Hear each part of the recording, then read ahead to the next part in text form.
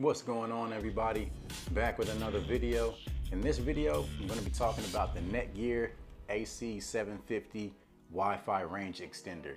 So what this does, if you're somebody like myself that has very spotty Wi-Fi coverage in different areas of your home, especially basements and areas that are further away from your Wi-Fi router, this will take your current Wi-Fi signal and basically duplicate it and boost it, giving you better coverage throughout your entire house. So in this video, I'm gonna show you how to get it set up and pair it up with your router. And then I'm gonna give you guys a little review and my thoughts and my experiences with it. So again, the Netgear AC750. I paid about 50 bucks for it at Best Buy. They have some cheaper ones out there, but I didn't want to get the cheapest one. I wanted to get one that was gonna be decent. And this one had really good reviews. So that's why I went with it. But anyway, let's go ahead and move on into the whole setup process. So when you take the Wi-Fi extender out of the box, you'll simply plug it into a wall outlet and you'll see the orange light come on. That basically means it's just booting up and getting ready. And then once it's ready, it should turn green. So we're just gonna wait for that light to turn green. So now that the light has turned green, that means it's ready to pair up with your router.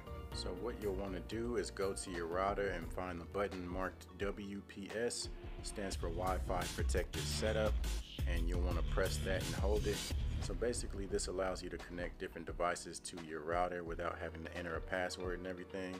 And then after that, you'll go to the extender and press this second triangle button, and then you'll see the light start beeping there. So that means it's trying to pair up with your router. So while that light is blinking, that simply means it's trying to connect with your router. If it does connect, that light should go solid and stop blinking. So unfortunately for me, that did not work. It may have been an issue with my router. So what I'll have to do is set it up manually, which I'll show you how to do that here now. So you'll need to get on your computer and scan for Wi-Fi networks and connect to the extender. It should say Netgear EXT, and then this should automatically open up here.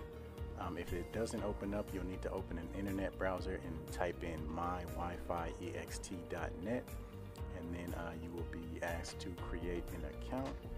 So you'll just go through that process, create a username, password, pretty customary steps for creating an account for anything online.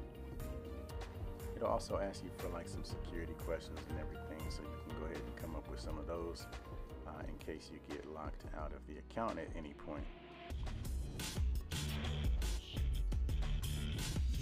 So after that, it's going to go ahead and scan for your Wi-Fi networks, and then once it finishes that, you should be able to select which ones you want to pair the extender with. So you're just gonna check the box there. That one as well, and then we're going to hit next, and then it's going to ask you for your current Wi-Fi password so that it can pair it with the extender. And then we'll hit next after that, and then here you can create a specific name for the extender network so that you'll know exactly which one to connect to later on. So after that, you can go ahead and scan for Wi-Fi networks again and make sure that the extender network is showing up. So I didn't create a unique name, I just left it my original Wi-Fi network name, and then it has EXT on the end, so that's how I know the difference between the different networks. And then I left my password the same as my original Wi-Fi network, so I just put that in there, and then it's pretty much good to go.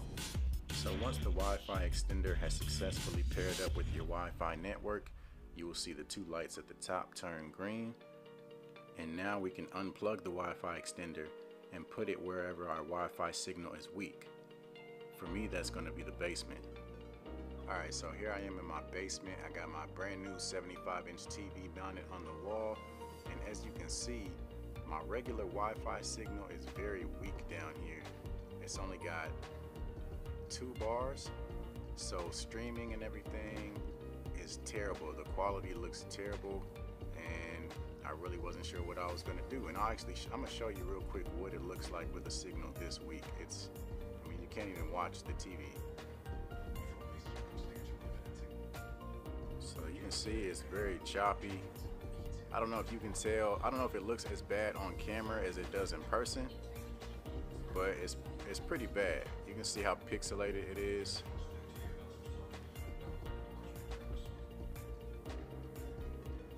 And even like switching back and forth between apps is like super slow with the regular Wi-Fi connection.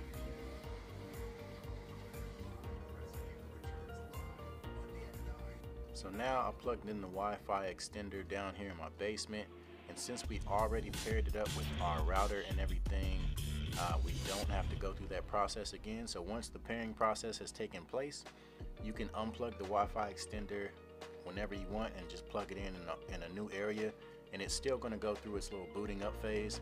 But as soon as that's done, the light will turn green again, and then you'll be good to connect to the extended Wi-Fi network. Okay, so as you can see, we got the green lights, so that means it has successfully picked up the Wi-Fi signal again, and we are ready to connect and see if it makes any difference with the TV. Oh, and if this light on the left side here, if that's ever red, then that means the extender did not pair with the Wi-Fi signal successfully. So that probably means you're too far away from your router, and you might have to pick a location or an outlet closer to your router so that the extender can pair with the Wi-Fi. But for me, I'm in a good location. It's close enough to the router that is picking it up. So let's go ahead and pair up the TV with the extended Wi-Fi network. Alright, so we can see the regular Wi-Fi signal up top, the same 2 weak bars as before, and then underneath are the extended Wi-Fi signals.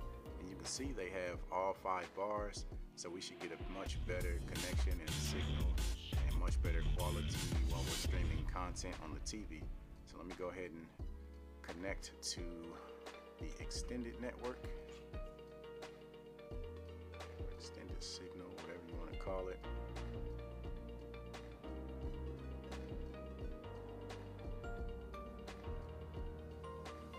Alright, so hopefully you guys can tell the difference on how much better the quality is. It's way clearer than it was on the original signal, and it's not all pixelated and everything.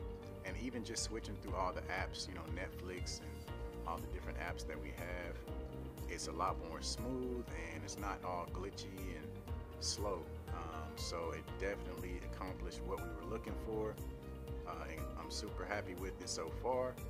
You can imagine my frustration, brand new TV, you know, got it mounted and everything. I go to sit down and watch it and it looks like a Game Boy. So, but again, as you can see, much better, very clear. I'm happy with it.